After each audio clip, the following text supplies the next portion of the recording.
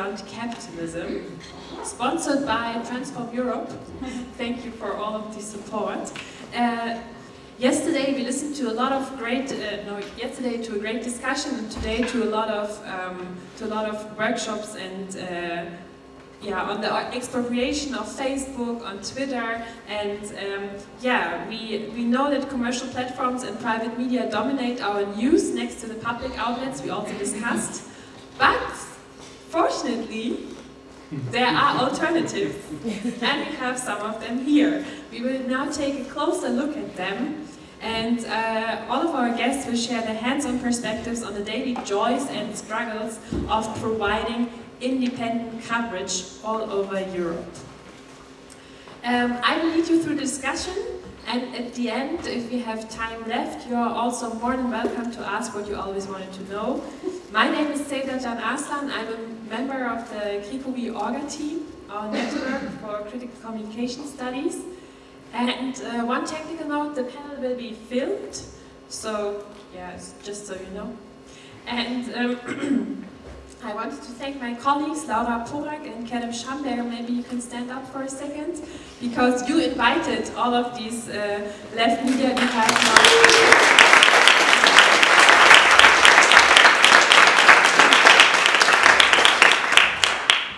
And now let me introduce my spectacular guests for today's panel.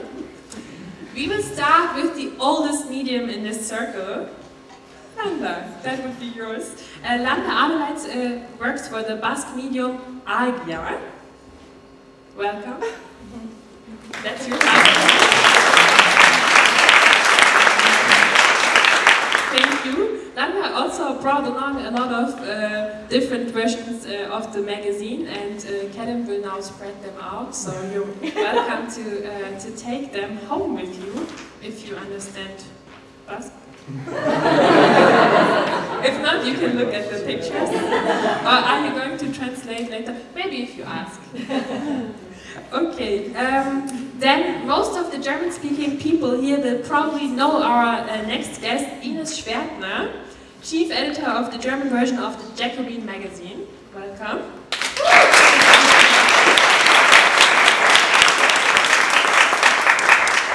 Then, all the way from Poland, let us welcome Boyan Stanislavski, the senior editor of Baricada, a media outlet with leftist views from Eastern Europe.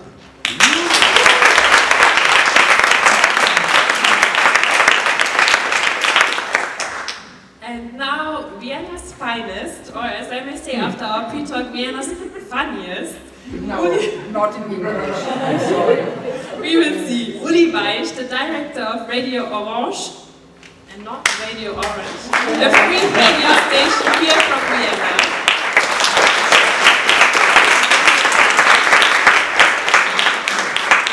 As you can see on the program, there was a fifth person, Konstantinos Poulis from the Press Project in Greece. He couldn't come today, but we will be glad to welcome him another time.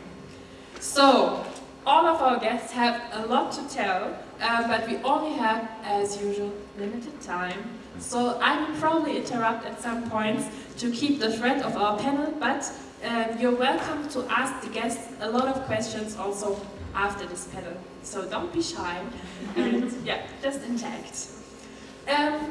First of all, I kind of clustered the discussion with different points, and first of all I want to know more about the different ways you organize yourself. We always discuss the different or alternative ways of organization, and I want to start with Boyan. Baricada is a limited liability company, in German it's GmbH, Gesellschaft mit beschränkter Haftung. You're one of the three partners. Why did you choose this very classic economic model for your media outlet? Because it was the easiest to register. And it's very difficult probably for some of the people here who have not had dealt with the state bureaucracy, particularly with state bureaucracy in Eastern Europe, what amount of hardships you have to go through if you want to register something unusual. I mean, it could be a corporation, a cooperative story, or some kind of, NGO. Like you need. There's like one requirement after another which we were just not able to meet, either quantitatively or qualitatively, for all kinds of reasons. So that's one element here, and the other element is that this sort of entity, a classical company, is least suspicious. I mean, I don't know how things look in Germany or Austria or in Western Europe from that point of view. I've never investigated it. But in Eastern Europe, NGOs are normally related with sleazy things. I mean, that's how people associate it. I'm not saying that all NGOs are bad or anything like that. I'm not evaluating them or judging them by any stretch here. But what I want to say is that, you know, when you say you represent a foundation, then, you know, it's always kind of suspicious. And when you have a company, it's also very transparent in terms of financing. I mean, it's obvious, like when you run a company, you have business partners, you invoice them, you collect the revenue, you pay your taxes according to a code that is widely known. So we thought that this is the way for us to go. And the third element, last but not least, but I have to mention that, I know we have very little time, but this is very important really here, because, you know, this is also the way for us to finance truly independent crew, editorial crew, because we run a company, we run a business, and on the basis of the income that the company generates, we're able to finance and support the initiatives that are our political mission. So had it not been for the company, had it not been for the commercial activity, we wouldn't have had Baricada. Thanks. Thank you for the insight. Ines, Jacobin also has the same model of a GmbH, limited liability company, but you decided to become part of what we call in German Gemeinwohlökonomie, and the English term is economy for the common good. What does that mean for the magazine? Not that much, but it sounds really good. But no, I wanted to add to Boyan because it's the same model, and I just wanted to stress like all the points that you made are also completely true for us. Like I think usually also left-wing projects in Germany, everyone asks us, are you from the party? Are you funded by, I don't know, the foundation? You know, there was a Luxembourg Foundation, and we always say no, we're politically independent, and this is worth. It has its own worth, and so it's like something, yeah, I think that you just choose to be financially independent from all institutions makes you, yeah, I think if you also want to pursue a journalistic project and your own political project, I think it's really important to do that, and this is, as you said, the easiest way.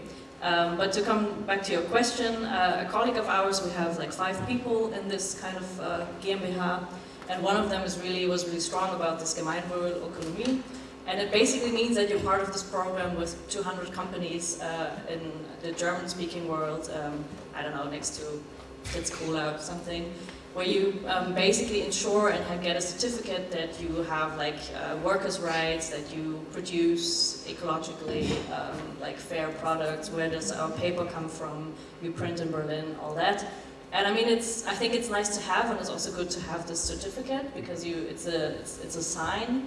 But I mean, we're also a socialist magazine, so we want more than just to have a certificate that we're green and fair and, you know, fair to our workers. I mean, that's, as I said, it's fine, and yeah, it's on our website, and it's okay to have this kind of ideological kind of I don't know, signature. But I think to us, I mean, we would expropriate not just Deutsche Wohnen, but everything if we could. So I mean, I think we're actually in our politics, we're, I think, more radical. We go way, I don't know, way farther than probably the other companies that have the certificate. So I'm always a bit like, it's not my passion to be part of the Gemeinwohlökonomie, but it's also, I think it's a good thing, and it's also, it's a sign towards, I don't know, better kind of economy, but it's not socialism. Okay, thank you. And maybe you can also show the magazine, because it's very stylish, you know. Yeah. I always say it's beautiful, but if you show it, then it's different. And now I want to ask Ulli, because Radio Orange is a non-profit association in German, gemeinnütziger Verein, with a paid staff of 15 people. 12. Oh, 12, sorry. And you said that you have the most diverse staff. How come and why is that important for a free radio station? You said it yesterday. This is, sorry, I said you have diverse staff. First of this all, we have about 500 radio makers who make the content in free engagement. This is the bitter pill. And we have 12 people who are also not full paid. There is a part-time employment. We have 10 hours per week till 30 hours. So you see, it's not a big structure behind this. Our diversity team is 70% are women and also non-binary person. 4 people are not heterosexual. There is a big age range between 25 and nearly 60. Half of the people have children, parents have not. 5 people of 12, and you hear I have a boring school English. I'm not I haven't talked in English since 2.5 years, so you're really stressed to hear me. And 5 person, about 12, are also multilingual, so they have not German as the first language. 2 of 10 people are not white, and 4 are of Eastern Europe. So Vienna is a town which is famous about the car history, so we have it also in our staff. What is the car? Königlich, Kaiserlich, and the Imperium, and so on. And we are the biggest German town after Berlin. So you see a lot of communities, a lot of heterogenic, a lot of fighting power, a lot of conflicts in refugee contexts and so on, and a lot of post-colonial debates, of course, or post-imperial, or imperial, or neo-imperial debates. Thank you very much for the first insights. I think what I thought was very interesting is that you, on a regular basis, you do evaluations of the structure or of the culture, of the editing culture in the different programs that you have in the channel. Maybe you can share some more info. Yes, we are a community radio, civil radio, so you know it. It's a free speech when you have an idea to make a program, so you send your audio file, you send a small concept, because we have a lot of programs. We have about 220 different programs on air in 25 languages, and we have it also in an archive. Not every program, but a lot of them. I can also talk about this. It's not only fluid, it's also in the internet and in the archive. And when you have a free channel, so it's changing all the time, and it's necessary to have a look after 2 years, 3 years, who is here, who went, who was gone, who is not here anymore, and why. And we had a very interested program about refugee radios, and after 2 years we see a lot of the people are especially vulnerable, and Ehrenamt is precarious, so we have to think about projects. So we are it's a horrible working thing. Boris said it in a perfect English, to have this horrible bureaucracy. So we are addicted on this, and we don't love it, but we have it. And we are completely addicted on the media founding, on the state media founding, on the tax politics. And this is also not, we are not beyond capitalism. That's a great title. Maybe we come in this direction with you, but we are in between.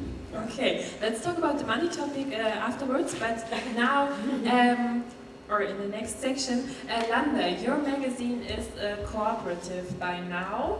Can you explain to us, because it has been mentioned in the last hours a lot, is that a possible alternative? How does your cooperative work? How many people are there? Who works for what? Hello, good afternoon. First of all, thank you for inviting us. It's a pleasure to be here with you. And yes, Argia, it's a cooperative. We are 25 workers, and out of 25, 22, we are members of the cooperative. But I will do a horrible thing. I will explain our history in 1 minute. Argia is 103 years old project. It was created in 1919 in Pamplona. It was a religious magazine.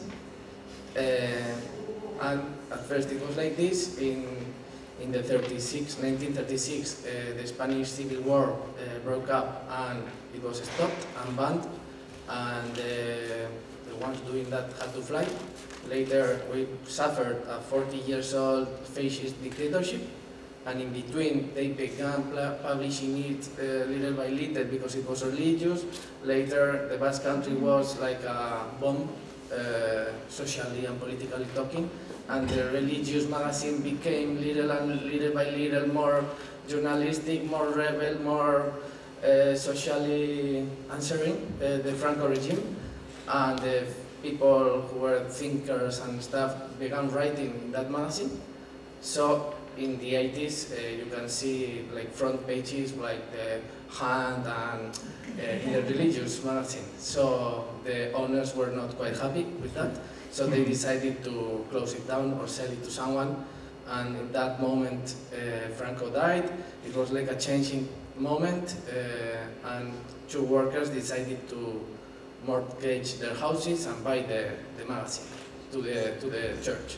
So in that moment, Argia means light. Before the name was Light of Heaven. They changed the name and it became only Light.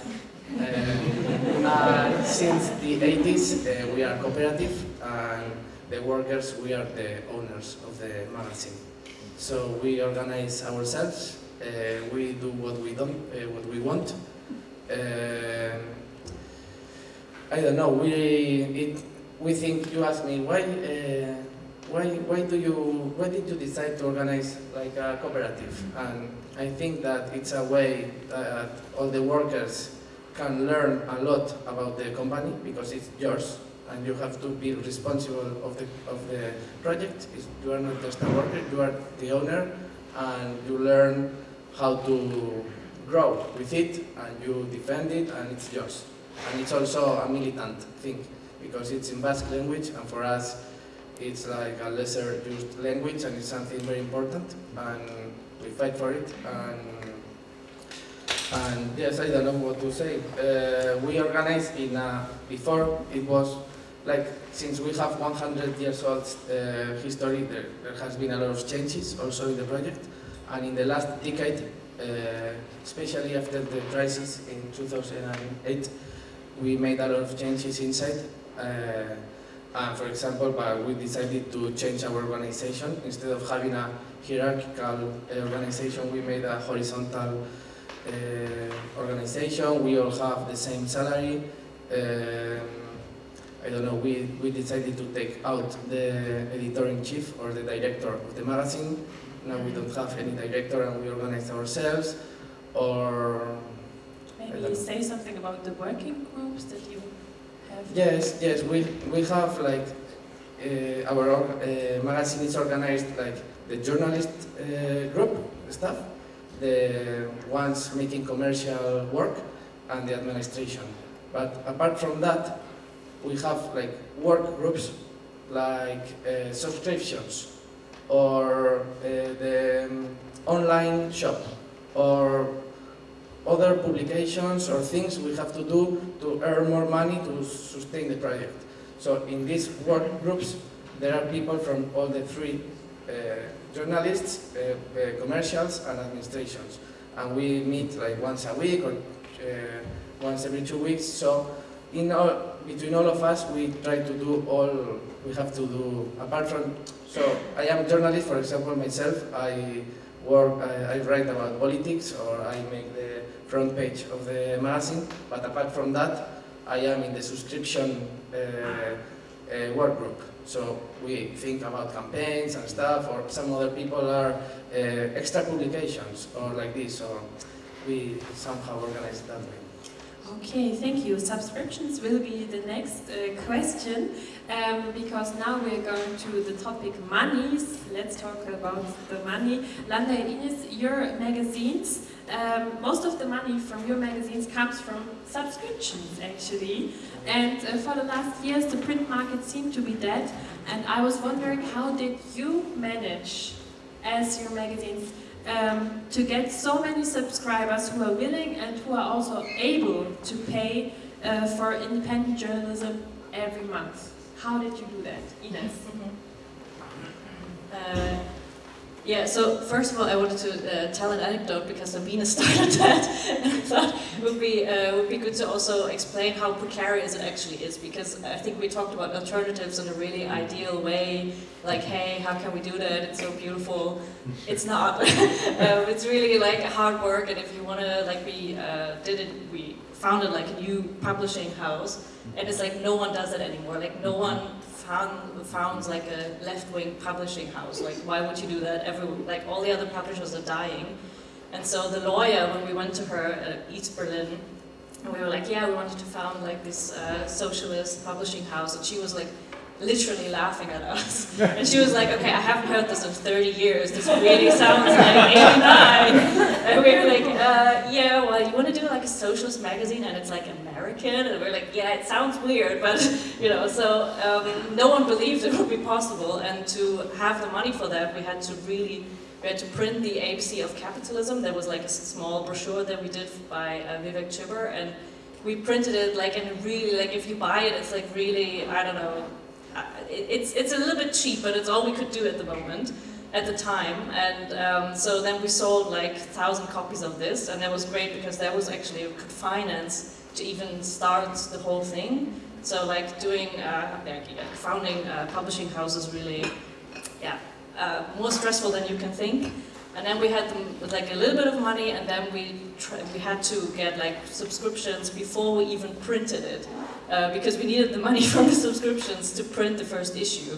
So it was really always like, oh, do we have enough money to do the rest? We never got like €500,000, you know, by anyone to start it, like you would usually probably do. But we always thought, okay, there is probably enough subscribers to do it. And then what we did, we started online beforehand, and we have, it's like a pyramid, but like, you know, like this. So we have like online publication every day, and it's for free, so you can read every online article for free. And so this is where we get like all the people reach us online basically, and through social media. And then if you're like, oh, maybe, yeah, okay, Jacobin, I like that article, and then maybe they read 3 articles a week, and then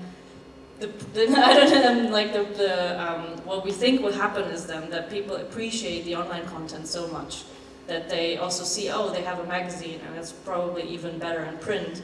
It looks beautiful, that they, after that, they start subscribing to it. So we don't have like huge campaigns for subscriptions, or we don't have like I said, I know we started 2 years ago during Corona, so we didn't have like conference to give it out. So we only had this online content to go to people and make them subscribe to us, which was, I think, yeah, the hard way. But then again, I don't, like if you start a new magazine, I wouldn't know how else to do it actually.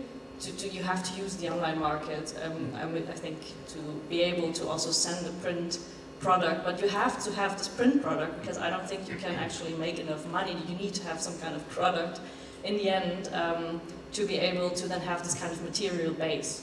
Not that a digital product could not also make money, but I mean, like, this is the system that I think works for Jacobin in the US and also in the other outlets in the other countries. And I think this is just a model that works for the moment when it comes to online and print publishing. Thank you. 100 years ago, there was no online market yet. So, Lande, tell me, how did you get so many subscribers? I don't know, subscriptions is something very difficult to get subscriptions, and I will explain what we've done. I remember that when I entered in Argia to work 15 years ago, every year we were losing subscribers, like going down, and it was like a horrible sensation. It was like we are going to disappear. I don't know when, but it's no sense. And in those moments, we decided to make a lot of changes on our journalistic work, on our focus, how we explain what is a subscription, stuff. And we began making like a little bit more, I don't know how to say it, like more social journalism, like more accurate, more compromised with social movements, like trying to, there was a big gap, like a lot of social, in the Basque country there are a lot of social movements who are not in the media. So we thought that we could be the media who were, among other things, we could give them voice and stuff. No? So 6 years ago we changed our subscription model. Since then we had a fixed price, like it was 12 euros per month, and you would receive the magazine weekly. And we decided to remove that and say, if you subscribe to Argia, you don't buy a magazine. You support the project.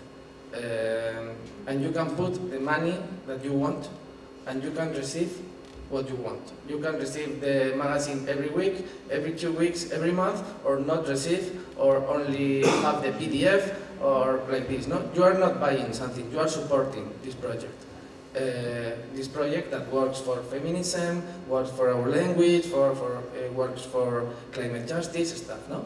And in that moment, we made a 2-year, how do you say? Thinking process in the staff, because a lot of workers in the cooperative were very afraid to take out the price, and they were saying, and if everybody puts €1 and is asking the magazine every week, it's not sustainable. And we were saying, no, that won't happen, because we will explain well that we need that money, and that if someone cannot put 12 euros and puts 5 euros, it's okay for us. And when we made that change, the surprise came that the average money went up, because some people said, I can pay 20 euros per month, and other people 10, other people 5, other 30, and like this, no? So now everybody pays what they want. And for example, we make campaigns like, for example, when the corona crisis exploded, we made a campaign saying that all this community supporting Argia, that we are very thankful to them, that we make independent journalism because these people helps us. We knew that a lot of people were losing their jobs, that their bars were closed down and stuff, and that we were not, if someone had problems to pay Argia, just they had to call or write, and that we were not charging until they call back. And if someone wants to support this effort, and if someone wants to put more money or wants to become a subscriber now, that they could do it. And in that campaign, in 1 week, maybe 150 new people made their subscription stuff. No? So it's somehow we transmit the message is that in Argia we are a community that takes care of each other. Take care of each other. No, if someone cannot afford to pay Argia, the money will not never be the reason not to receive Argia. So if someone asks or calls Argia saying, I lost my job, I want to end up my subscription, we always say, but do you read, do you like it? And yes, okay, you have for free. And I think these kind of things we make a good relationship with our community, and people are thanked of that, and that helped us. For example, in the last 5 years, we went 25% up the number of subscribers. Great, okay. My English is horrible, and I am fighting for that. Look what the audience said. Now just pass it on to Boyan, because now I want to know, Baricada is also financed a lot by commercial activities. Tell me more about that. What do you sell? Well, we sell services related to words and images. We can do anything with words and images, which of course doesn't... Yeah. So, well, you know, most of the things that we used to do before the pandemic has struck us real bad, by the way, because, you know, and I want to refer to, I'm not sure who said that, but that we're not exactly beyond capitalism yet, right? So, because we are not beyond capitalism, then all the fluctuations of the capitalist system, they actually have an effect on us, and we have to take that into account, and that was the case for the last 2 years in Bulgaria, and all over the world pretty much. Yeah, that was a pretty difficult period, because before 2020, the majority of the customers, mostly from abroad, by the way, you know, they ordered printing materials because it was much cheaper to do that in Bulgaria. They ordered DTP layouts, you know, all kinds of graphic design, again, because it was cheaper done by us. But at the same time, and I want to make that point, and we have never made it a kind of a precarious job to work for us. So regardless of the fact that the prices, you know, on the Bulgarian market or on the Eastern European market for services like that are cheaper, then, you know, all our editors, all our specialists, all our reporters, all of them, with the exception of one pensioner and one student, who just didn't require that, are paid full proper wage on a full proper contract. That is, you know, we cover their health insurance, their pension, and all the rest of it. So, and I think it's very important, by the way, because this is also the way to prove to the world, to the outside world, to the public opinion, that it's not the case that the lefties have no idea of how to conduct business. They know very well, and they can do that better than the right-wing people, in the sense that we don't, you know, like, we don't cheat on things like, you know, we're not going to give you a contract, or maybe after 3 months, for the first 3 months you're going to receive an envelope under the table and all the rest of it, right? So, but that just, I'm digressing here. So, the bulk of the commercial activities were related to all kinds of, you know, design, video design, graphic design, and printing, of course, and then, of course, shipping it to wherever the customer was. Then, you know, we also had some orders which were kind of difficult for us to manage because of their political profile. So that's one of the kind of things that when you run a politically affiliated or politically motivated company, then you get an order, for example, to print a very uncomfortable book, or a book with, you know, some kind of uncomfortable content. So there were, you know, instances of us turning down, you know, orders because, of course, we didn't say that we didn't like the customer, we didn't like the order. We just said that we don't have the capacity or something like this. But yeah, so this is it, right? And you know, It can be really anything which our specialists are able to process. You know, from speech recognition through graphic design to you know, video editing, including, you know, documentary movies and such motion pictures. So yeah, it's a very, very wide range, and the agreement is that the minimum of 15% of the income, the minimum, goes to the political fund. Okay, Yeah. thank you. Very interesting. Now, Ulli, more than 90% of the money that you have for Radio Orange comes from the state. But even more money from the state goes to private media. So maybe tell us more about the politics of subsidies. How does this work? Complicated and with a lot of fights. When I 1 month ago, when I should sit here, I would tell you a complete other story, because 1 month ago we were very lucky in this town with this political situation. We have not a bad contact with the Social Democratic Party, for example, but nowadays Octo, he's the biggest community TV station in this country. Now Octo has really problems with the financial structure in this city, and we are afraid about our friends. So yesterday I asked about the gratis boulevard media and the contact with the Social Democratic Party. So this is very hot. You know, the ÖVP is in a corruption system, is trapped in her own corruption system, but that's a cultural practice in this country and not addicted on the party.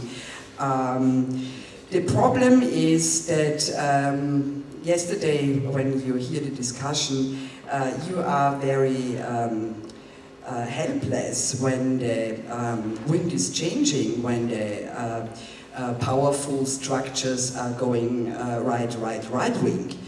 And now we have the really skurril situation that we have another government with the Green and the Conservative Party, and we have not a better situation than before, where the right wing and the Conservative had a coalition. So this is not a very good situation, but how comes this? We are a very paternalistic country, so I make this joke with the Count Car. This is not a joke without a sense, it's not senseless. People want to have very cheap food, but they want to pay a lot for high culture. They want to have nothing to pay for information, but they want to have a fight for a very important brands for expensive clothes. So we are in a very strange situation, and nowadays the party of the Neos, they come to us, come to me and say, why do you want to be so addicted on this money? Make more crowdfunding, make a more private income. And I made this joke, and I make it again, and I said, we are not Kim Kardashian. When we want to have money with a campaign, so we will earn so much money that the person who has this job can survive with this money. So that's really stupid to talk about this. So we can't change, Radio Orange can't change the habitus in this paternalistic country, but we are we don't give up, of course, and we have a lot of projects where people can be involved, and we want to make a lot of different small projects, but the wages we can't found with projects. So, you know, the expensive things are the wages, not the production. Okay, thank you. The next topic now, after organization and money, the next topic I want to talk about is repression, because left media is always under attack in capitalism, whether financially, as we've heard before, or politically, or by law. I think we heard before, or I talked to Ulli before, and she told me that in former days the police and the Federal Office for the Protection of the Constitution, the Verfassungsschutz, used to show up at the radio station. This is no longer the case. And I also asked the others if they have made experiences with repression. Ines said for Jacobin they didn't have any experiences yet, right? Only cyber attacks. Cyber attacks. Cyber attacks, and Boyan told me the police is not coming, the tax police is coming. But I wanted to ask Landa, because you told me about the Black Day for Basque journalism when you decided that you will become a journalist, and I wanted to ask more about that. What happened on this day in February 2004? Yes. We have to. The background is that in the Basque country, the Spanish police has closed down newspapers, magazines, and radios with a bit impunity. That has happened, and it's something normal for us. And people get angry, but that shit happens, no? And the excuse has always been that these newspapers, these magazines, these radios were part of ETA, the armed group, and that is why they were closing them. And I remember when I said before that in the 80s the workers of Argia bought the project because they thought that our language needed a weekly magazine. The only magazine in Basque was that one, and that we couldn't lose it. And that team was an exceptional team because they were not professional workers in the magazine. It was a militant work. They used to work in other places, but in their free time they were making a weekly magazine for 10 years. And apart from that, these brilliant people thought we need also a newspaper in Basque language. And a lot of people were saying, no, but newspaper is not possible, we don't have enough readers, we don't have money, we don't have publishers, and they were like very stubborn, and they said, no, we have to make a newspaper. And they did it. During years they made the weekly magazine, they created a newspaper, and like they made a huge crowdfunding, and I think they collected like maybe 3 million euros, like making campaigns town by town, like we need money, we need money, we need money, and a lot of people put money, and the newspaper was created. And that newspaper was like a huge symbol for Basque people. I remember myself that my father used to buy it every day. And to have a newspaper in your language is something very important.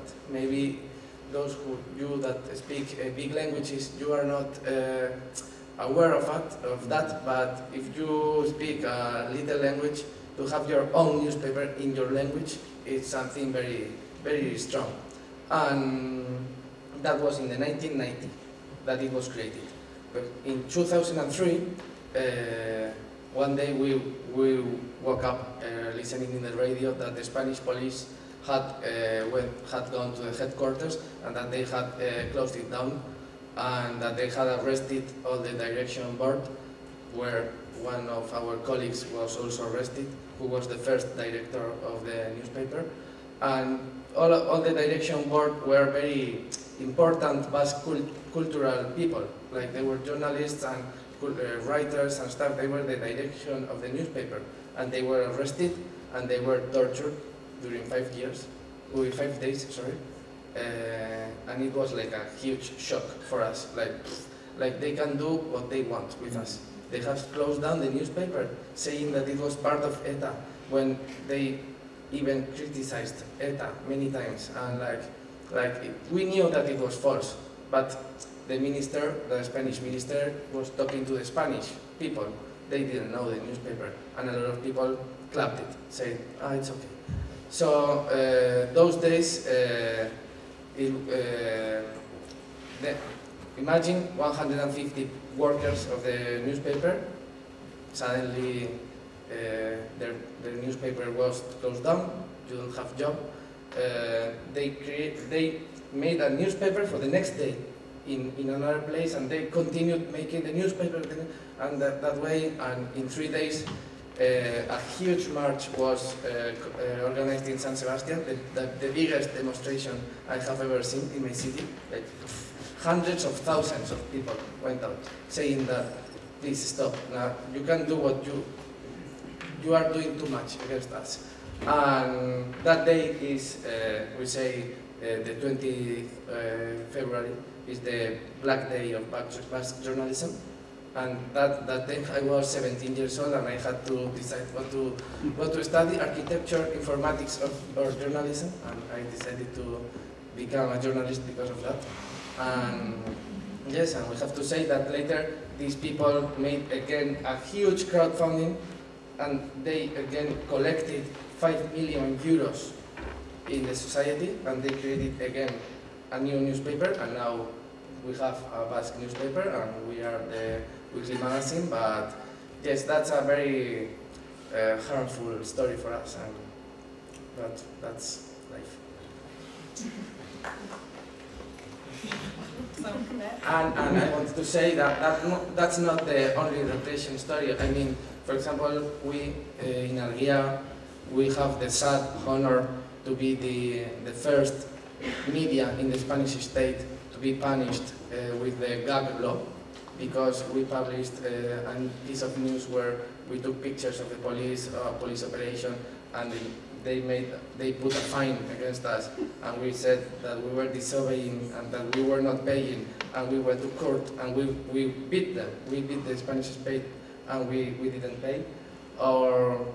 Or covering like demonstrations and stuff, we have had several sad stories like attacks from the police, or we have videos on YouTube like people, our journalists of our magazine beaten. And yes. Okay, thank you for sharing that. I was wondering when you said that there were hundreds of thousands of people on the street protesting. So you have a lot of people, really support your work. You have this big, you already said it before, you have this big community who sees it as part of their militant work to also support you financially. And you also said that your goal is to inform the biggest audience, as big as possible. I was wondering for all of you, because not for Radio Orange, we'll come back to that later, but for the others, how do you reach so many people? What is your vision, and how do you want to reach more and more people? Because we know that one of the biggest challenges for all left organizations seems to be attracting people. So yes, tell me more about your strategies, and also maybe if the bad and evil corporate platforms play a role. You start. Okay. And we go back. Okay. Yeah, I mean, as I just said, and as you said, we're not living beyond capitalism. We have to use the platforms, the capitalist platforms that exist, no matter if Elon Musk owns them or not. I mean, we have to use it because, as I said, our whole model depends on basically reaching out to people online. So yeah, we have to use them. I mean, you can use them consciously, but you still have to use them. I don't believe in like using only alternatives. We are really pragmatic in that sense, saying that you cannot really leave capitalism or go beyond it just like that. Even with your socialist like content, I think you have to sort of try to convince more and more people. And we try to do that by, as I said, like online accessibility, but also from the text we produce and also the product we have. If you have taken a look at it, it at least tries to be accessible and beautiful in the sense that you don't feel like, oh, this is like socialist or left-wing theory, that's totally in your face, but it's like a nice way to say, like, or to tell story of people, like what I try to do a lot now is having more bottom-up stories of organizing and of like workers, because it tells the whole story, just like Sabine said yesterday, that implicitly all the other media are taking like the ruling classes stance, or like the stance of like the hegemon, whatever, at the state. And we're trying to do the opposite, and this is unusual, but you have to, you know, in order to attract people for what you think is politically right, I think you need to also think about how do I tell the same stories, or how do I use like journalistic formats that people are used to, but have a different kind of political content and also like a completely different standpoint. And so, yeah, but we're still trying to have a nice design and to be as accessible text-wise and design-wise as possible, in order to open up and to make it more accessible than usually, because you would always think like, oh no, I haven't read Marx, I cannot understand this. And we wanted to be completely different, that you're like attracted to what we do, and then feel like, yeah, maybe we could have a different kind of society, maybe we could live differently, but it's not like theory thrown in your face, at least. Yeah, this is what we try to do. You can judge, you're the judges if this actually works out. But you said that you, when you're writing, you have this 15-year-old boy in mind. Maybe tell us more about that. Yeah, exactly. Like we have, I think when you have, you know, the Zeit probably, it's like this, I don't know, liberal German weekly, and I think what they have in mind is that the teacher reads them every week. It's like the Studienrat, who's like 50 years old from South Germany, is like their perfect reader. And if I imagine my perfect reader, it would be more like a 15-year-old student from school who should understand basically every text, even though it's on economics or like political theory, culture, whatever. So I know that this is not always working. Like not every text is probably, also not in this issue, especially this one. This is the double issue. It's really like a huge book, so I know this is really on the line. But like usually we have this really young person in mind who has not yet read everything, and she's not like the perfect socialist, who like no one is. So I think everyone should be able to read it, and yeah, this is the ideal reader that we have in mind. Thank you. What I thought was really interesting when Boyan told me about how to reach the audience was Telegram.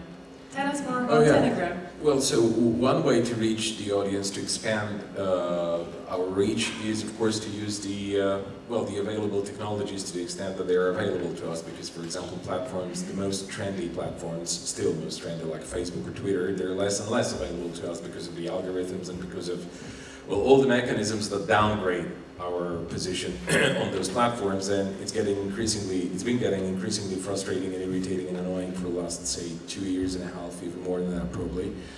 Although we've had some initial very great successes, I would say, there, particularly with our Bulgarian outlet, I have to give credit where credit's due, which is Facebook has helped quite a lot in the first phase.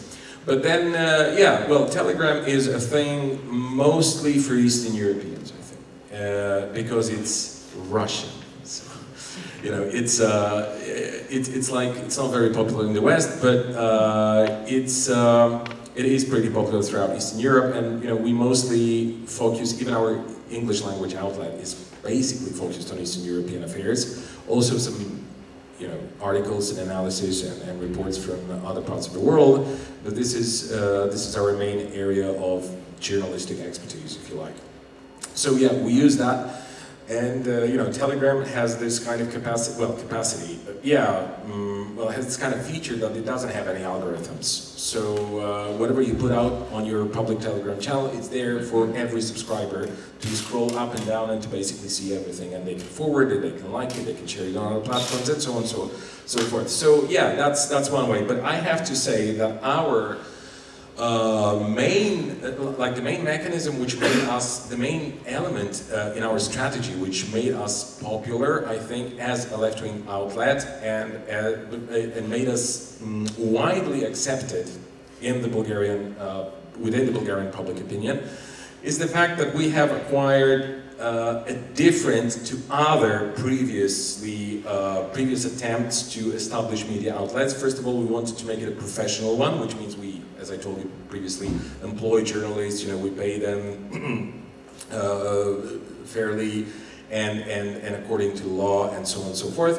But second thing is we also, you know, we don't enforce, you know, the ideology that we have on the people. We rather try to start from where people are, and from there, you know, extrapolate to, you know, ideological levels so that people can get accustomed to, you know, all the nuances that we would like them to familiarize themselves with through our articles and through our productions.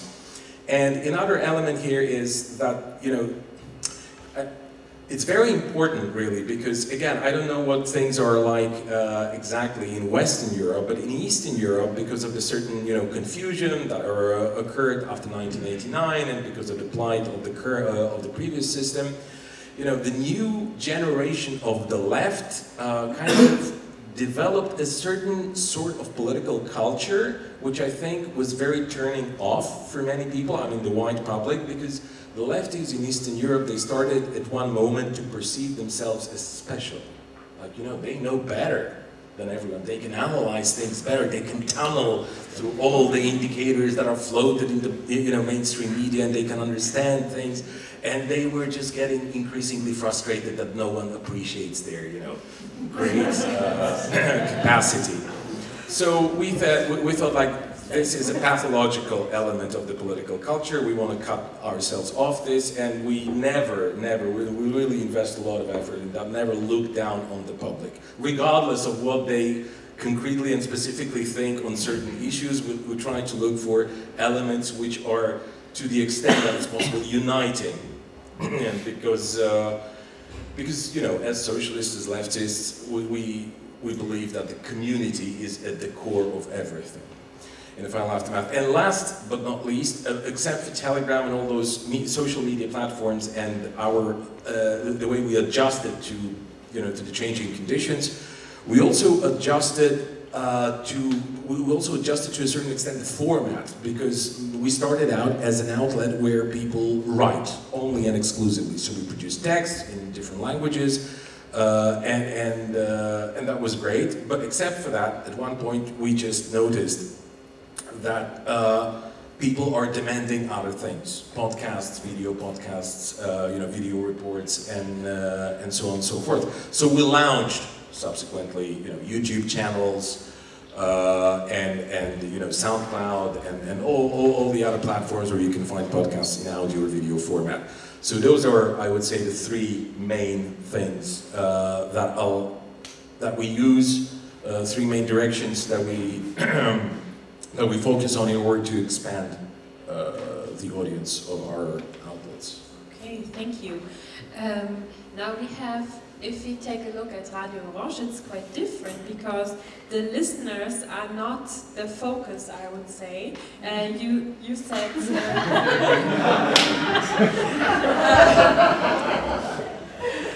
you said before. I hope you said it, not me, but you said. I think you said the biggest freedom of terrestrial radio is that you don't know how many listeners you have.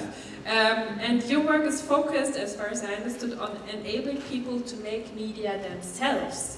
Yes, educate people in becoming media makers. So tell us more about that. The first part of the question, or the second? The first one is, of course, we are very interested to know who are our audiences, but it's very expensive to know this. Most of you are in the science, and you know that to look at the audiences in classical radio, so you have to make telephone methods, and this is really very expensive. You do this when you are addicted on the advertisements, so the price of the advertisement depends on the quotes of the audiences. So we don't do this. we have no money for that. We have money for our small employees, for the frequency, for the IT structure, for the non-commercial and open source IT development. This is one thing I have a very broken heart about this. Everybody is talking about digitalization and politics of digitalization, and we want to have a democratic development of digitalization, and so we need special founders for non-profit open source development. This is not a reality in the EU, so you know about 50% of everything you have to pay for your own. That's the logical of the private market, and public good of development of open source is not in their mind. And we know the literature of Mazzucato that everything who is developed in the public is done in the privatization of the products. So that this one about the audiences. We think we have a technical reachment about 3 million people, but we don't know how is hearing us, who is hearing us, and is sitting in the kitchen and cooking, or is in the car and is hearing us. When we look at our stream, then it's very sad. Then we see how many people are hearing us in the internet. And then when I have my own show, I see, oh, there are 15 people? No, now 12. So it's not a really big motivation to know everything. But we have our archive. That means the fluid terrestrial canal is freedom, because you can't control the people. That's good. I think that's also good in the 21st century again. And I forgot. Yeah, the archive. Yes, when we have an archive, it's also non-commercial. That's the CBA, the Cultural Broadcasting Archive, and you see that's the biggest archive in this area. I think about 30,000 podcasts are there, and you can have it for a long time and hear it afterwards. For example, a lot of the wonderful shows of our Global Dialog. This is the biggest reduction, about 30 women and queer who have a really very good program, and they have it also in the archive, and you hear it and you can hear it 10 years later. This was the first part. I'm very long with my horrible English. In the second part, I would like to know more about the media education that you do for... Yeah, we have a free radio, so people have to learn about media law, learn about the technical stuff, and we have gratis workshops for the radio makers who are producing a show. For example, how to write for the audio, texting for different people in different languages, what is classism, how to speak in an intersectional way, how to hear the anti-racistic position, and so on. And we have a gremium, what's this? Council? Yeah, and they are elected, 4 people are elected in this gremium from the free radio makers. every all 2 years there is an election. 500 radio makers wählen diese Gremien. Voting for the Ja, council. ich bin schon ganz deppert da. Und das über Mehrsprachigkeit zu reden. I was looking 2 weeks to find a person who wants to sit here and talk in English, and everybody said, Ulli, go for it, you're the boss. And I am the right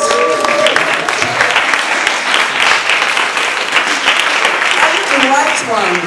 Yeah? So I'm sorry. But we have a lot of trainings, and we have the material also on our website, so it's a free content also to read this educational stuff and so on. So we want to have a transparent organization and also a transparent education structure behind this. Thank you. We have about 15 minutes left. I have one more question for all of you, and then it's open for the audience. All of you work across state borders, and the war in Ukraine made it clear once again we need more exchange to understand local perspectives. What are, and that's the question for all of you, it's the same question, what are your experiences with international cooperation? We start with, Landa, you have the mic. Okay. You start, yeah. We have agreements with some other independent media in the Spanish state, in Catalonia, in Galicia, and in Madrid, stuff. And we have like private Telegram groups where there are 2 journalists from each media. And if someone has a very good story that is interesting for the others to translate, we share there. And I think, and in Argia we fight for it, think that a very important element for this cross-border information is the license, the Creative Commons license. That helps us to give the information as much as possible. I mean, nobody never has paid for an article to be translated from Argia. If someone asks in Germany or in Australia, can I translate your article? Of course, no? And like right-wing media, or I don't know how to say, like conservative media, they have their own press agencies where they put news, and all the media have in the same moment, like boom, the same news all over the world. I think independent media, if we work with Creative Commons licenses, we can share our information for free. It's decentralized, and I think that could be an element for the information to transfer. Thank you, Boyan. Well, I've got some very great experience in terms of international collaboration, but I've also got some sad experience. You know, the great thing is that thanks to the internet and thanks to the communication platforms and communication options, we were able to contact people from halfway around the world, and we were able to exchange materials and so on and so forth. And it worked great. And we do common projects. We help each other in all kinds of ways. We exchange materials. We interview each other. We sort of help promoting things through all kinds of profiles in social media or wherever. I think the sad part, and that's something which has been frustrating me for the last decade and a half, I think, is that there are countless projects, leftist projects all over the world. Countless, small, big, medium-sized outlets making, their way difficultly. And they have to endure a lot of hardships mostly. All over the world, and there were so many attempts, and I participated in some to sort of try and unite it to the extent that it's possible. I mean, unite it in a sense to unite the efforts, so that people don't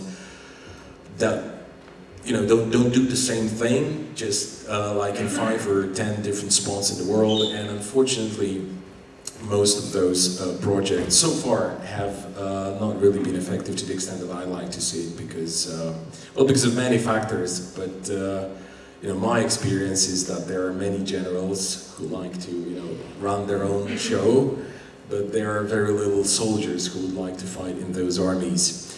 So you know, I'm trying to be moderately optimistic about it. And I'm hoping very much that it is possible, and that we can overcome, you know, certain elements in our political culture that are restraining us from achieving this international effective collaboration. I think there are many, well, there are many attempts which seem promising at the moment.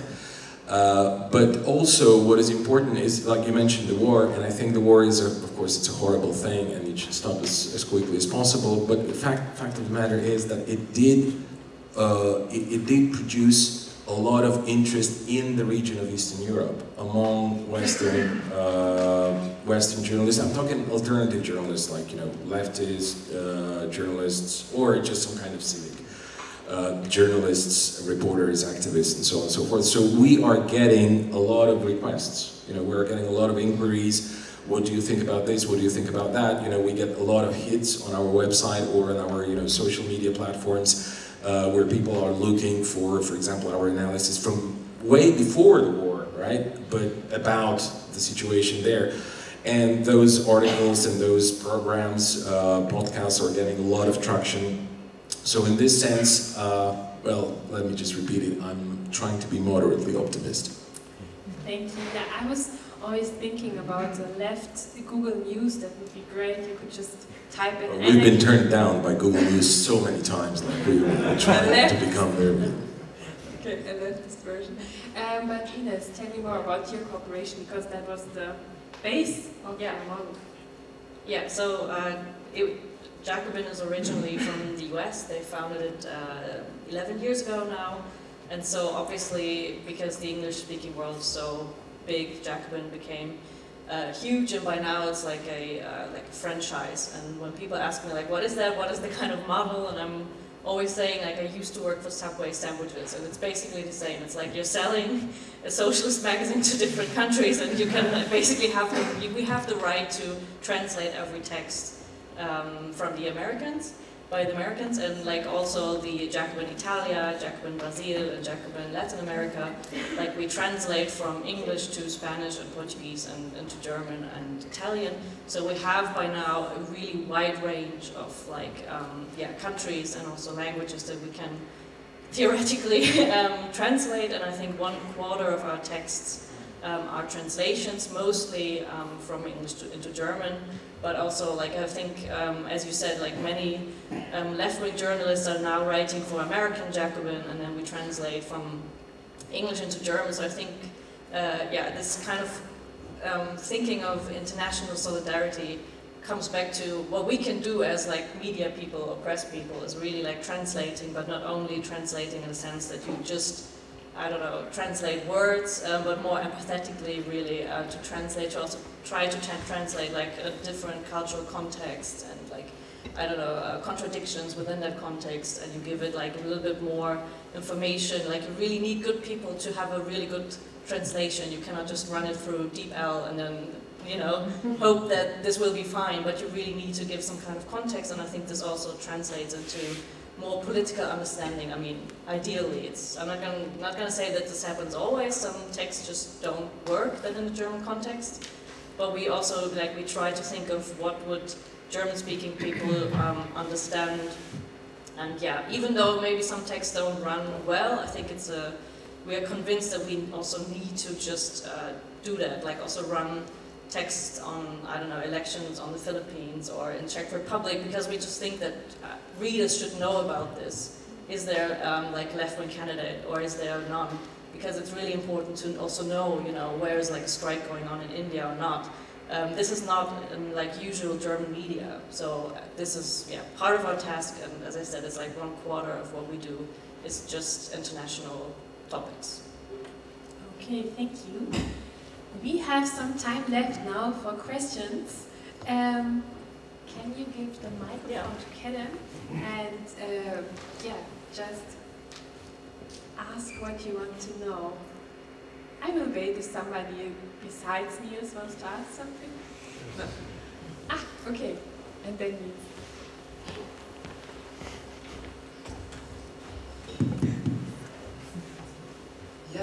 Thank you for the discussion. I've got a question for Landa.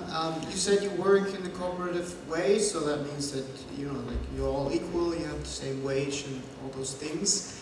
Yesterday we heard that you never get rid of a problem when you change a system. You just change the problems that come along with the system. So my question is, do you, even though you don't have any, like an owner that has the power and can tell you what you have to write, do you experience any sort of other influence by maybe your co-workers or someone else? So is there also still some kind of structure of power?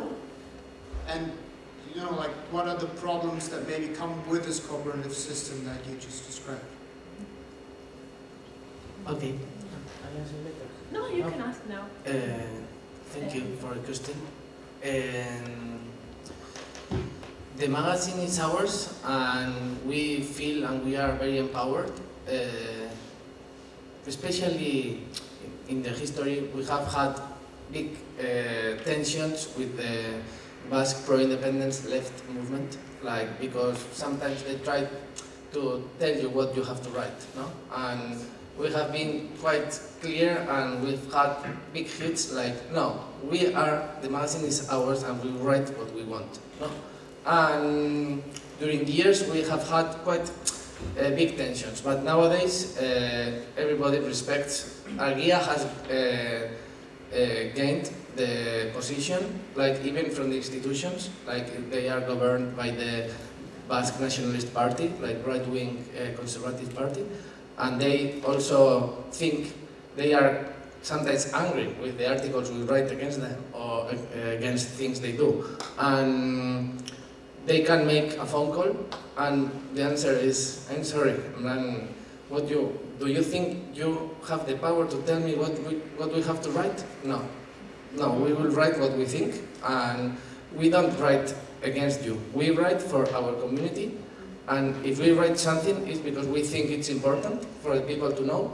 And that is, in the last years, we have worked in the team, in the workers, not to let be afraid. I don't know how to say, not to accept this kind of relationships.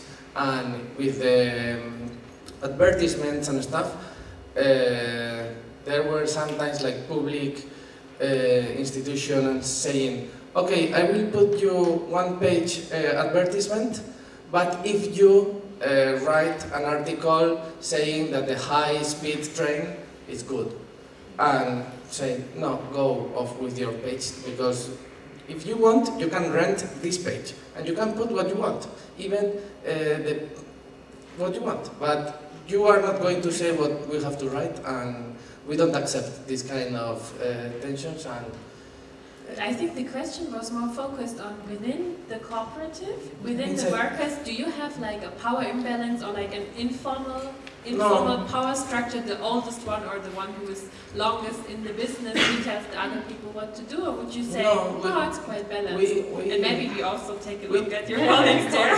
We take care of the atmosphere in the workers. If we have to take care of each other, and we don't, since we have working groups, writing for politics, I am not the only one writing. We are 4 people. And before writing, we talk to each other, what do you think if we write an article about this or that? And we try to help each other, and then we do what we can as best as possible. And maybe sometimes we had tensions, when the Corona crisis broke up, and we were a lot of people, and some people think different from each other. And there were tensions about some articles, and we were making okay, we have to take one morning off, and we have to talk about what we think each other, and then we have to reach some agreements. this point we all agree, no? Okay, so then let's write about this. And this kind, it's true that it's horizontal and it works for us. Okay, the next question.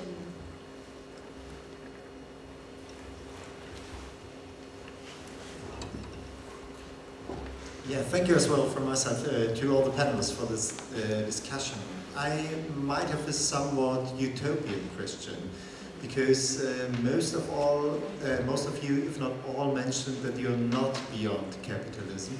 So I wondered, what will your media outlets look like once you are beyond capitalism? So will they look the same, or will they look differently, like maybe implying, will they be better? Who wants to start? I want to say an anecdote. Like when we changed the subscription system, like 6 years ago, and we said there is not a fixed price to support the project, we were talking like going beyond capitalism and accepting, instead of money, work. I mean, if you fix computers, maybe you can say, I don't pay money, but I am ready to work 20 hours of informatics for someone in the community of Argia. And that, I do that and I receive the magazine. And someone else maybe says, okay, I have oranges. I can give you 10 kilos of oranges every week. And we've been thinking about it, we haven't done it, but maybe one day we will do it. I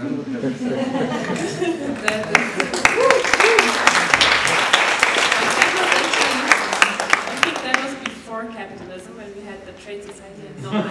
But who else wants to say something? In this world there is no advertisement, so we are visible. The problem of the community media is we have no money for advertisements, that's good, but on the other side nobody knows us. Everybody is used to inform about another second structure. In this ideal world, people are interested in the content and they want to hear different things. And some Viennese guys sometimes spend private money to this radio, although the state is a good founder for diversity in media. So this is my really sweet and very naive utopia. This is in the state, where? Yeah, I gotta say, I really like the concept of 10 kilograms of oranges per week. We would have definitely accepted that. And I think once I'm back, I'm going to discuss with the rest of the editorial crew that we should launch a campaign to do that kind of stuff. Particularly, we should speak to wine producers. So we'll let you know how it's going. And but you know, to the question regarding how our company is going to look like once once capitalism is over in Bulgaria. Well, I'm not sure, but I don't want to see our company nationalized. Not because I necessarily have anything against nationalizations, but you know, I really think that our companies run better when it's private. So in this respect, I don't think much is going to change. I'm rather hoping for the environment that we work in to change, and thus, of course, for our media to become more popular and maybe, hopefully, merged with some other projects that are going to be developing once, you know, we happily overthrow the capitalist regime.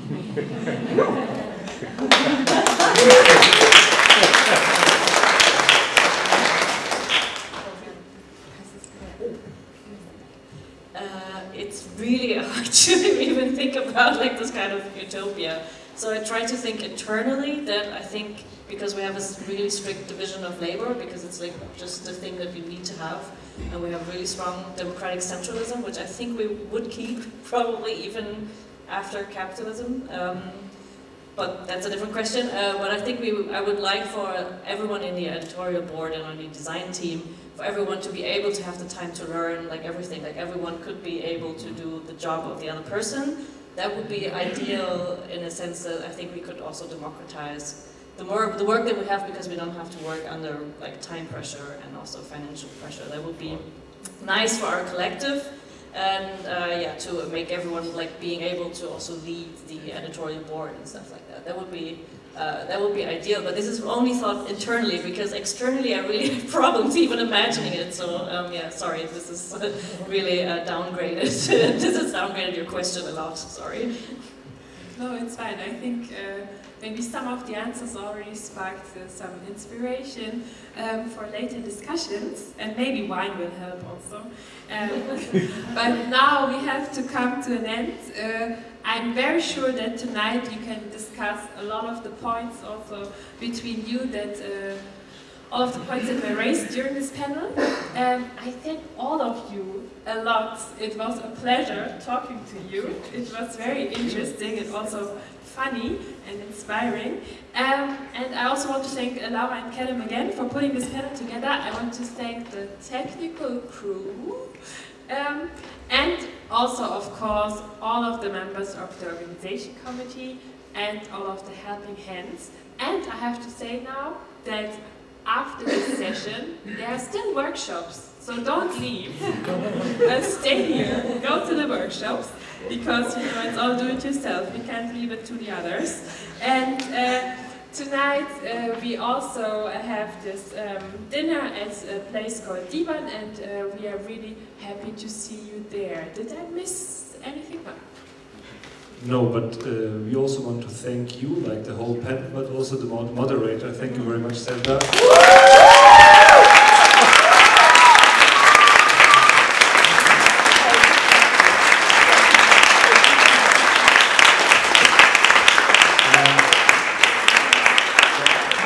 Our community is faster than markets are, so that's why we have wine here. So thank you very much. Give one bottle, sorry, what? And yes, thank you very much, and see you in the workshops and later at Divan.